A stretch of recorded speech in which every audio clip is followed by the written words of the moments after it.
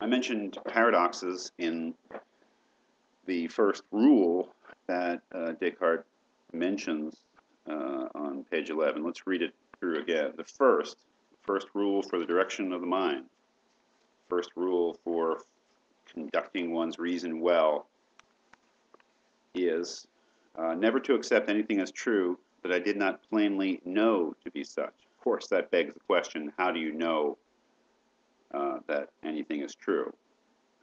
So, it immediately brings up the problem of the criterion of truth. That is to say, carefully to avoid hasty judgment and prejudice, and to include nothing more in my judgments than what presented itself to my mind so clearly and so distinctly that I had no occasion to call it in doubt. That last part is crucially important because he does suggest, whether it's useful or not, what the criterion of truth is. Wow, Sextus Empiricus, listen up, because here it is. The criterion of truth is clarity and distinction, or distinctness, whatever the proper noun form would be. That is, when something is very clear and very distinct, so clear and distinct that you have no occasion to call it into doubt, then apparently your thought is true, your idea is true, put it. Again, as a rule of thumb, very handy. I mean, that is, what else can we work with? We have a notion that some of our thoughts are clear, relatively so, and some of them are obscure, relatively so. Some of them have clarity, and some of them are fuzzy and confusing. And we prefer the ones that are clear. We have more faith in the ones that are clear. But is this really a sufficient criterion for truth? I mean, that is, on a practical level, it may be useful. On a philosophical level, is it really adequate? Again, that's a question that runs through Descartes' philosophy all the way through, and is something that you should yourself evaluate whether that really pays off. That clearness and distinctness, clarity and distinction criterion. The other thing there is doubt, of course, and that's very, very important. That is that, and it may help. That is, those thoughts, those ideas, those opinions that are so clear and distinct that I cannot doubt them. That is, I can find no basis for doubting their truth. They must be true. Now that is maybe even more important in Descartes' philosophy, and that may be more substantive. That is, if we ask ourselves what can be doubted and what can't be doubted, then if we say that something is at least capable of being doubted, an idea, an assertion, a belief, then we are admitting that, from our perspective at least, that it could be false. Even if it appears true, but it's doubtable, that it could be false. If something can't be doubted, if something's incapable, if we just find ourselves unable to doubt its truth, if we find somehow that doubt negates itself when we apply it to a certain belief, assertion, statement, idea, then we should think about that. Does that mean that it must be true because we can't doubt it? Sextus Empiricus might have some thoughts about that. We should perhaps remember him, refer to him. So the next four rules are, not as philosophically rich. They seem to be more, really, again, practical rules of thumb. The second rule, to divide each of the difficulties I would examine into as many parts as possible, and as was required in order to better to resolve them. That's analysis. That's simplification. That's reductionism. The notion that, the things in the world that we're trying to understand are complex, and it's much harder to grasp a complex entity, a complex thought, a complex idea than a simple one. So if something is capable of being broken down into its simple parts, that we are in a better position to understand it. That's, of course, a very, very important principle in modern thought, especially in ancient thought. But the notion that the way that we understand the world, especially in science, is to break it down to its simplest parts. I mean, think of how much that idea paid off in modern chemistry, for instance, discovery of elements,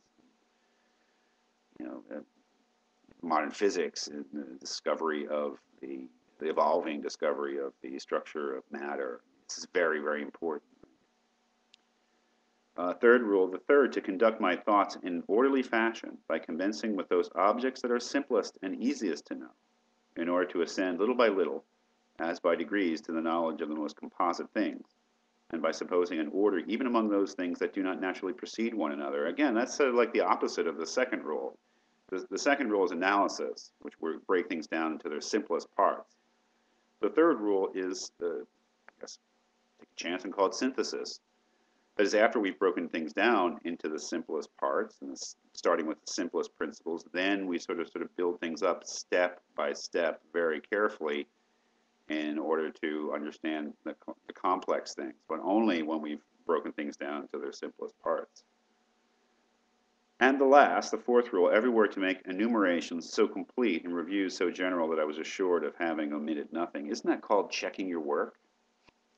He is a mathematician, and not only is he a mathematician, he's a mathematician who has so thoroughly influenced modern mathematics that maybe he started the rule, checking your work.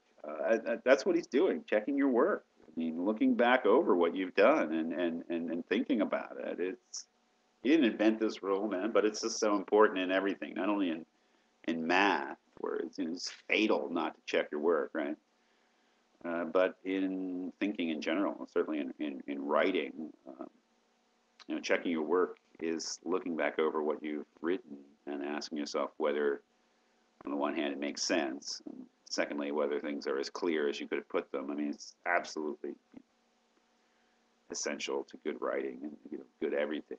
He's right. It's not a big revelation that you should check your work, but it's a darn important thing to do.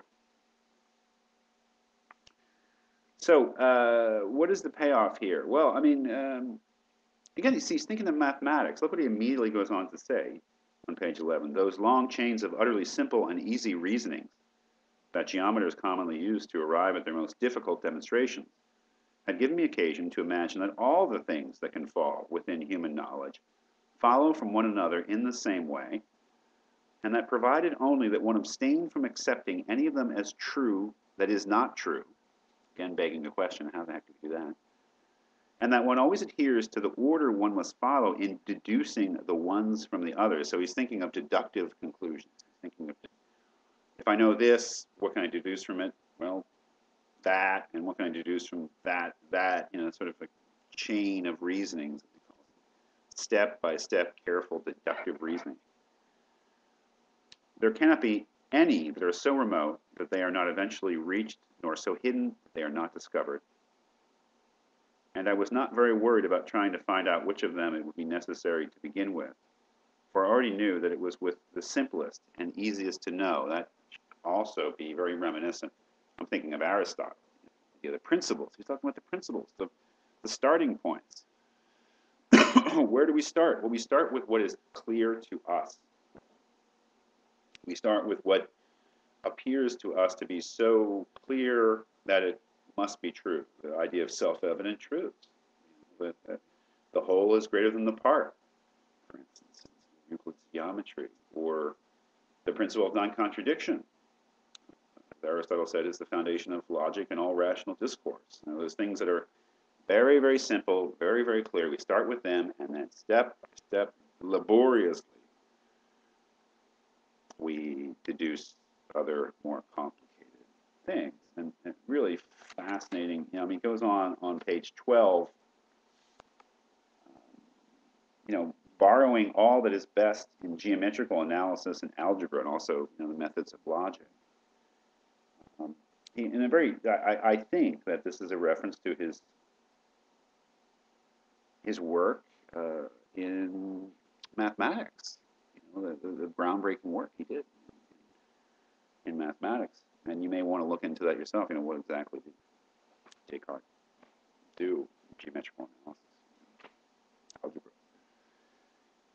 But he applied this method, and he got some big results, and it worked. And the idea is that the method that he used in mathematics could be extended to everything. It's a very big point that he makes. So that's what we have to ask ourselves.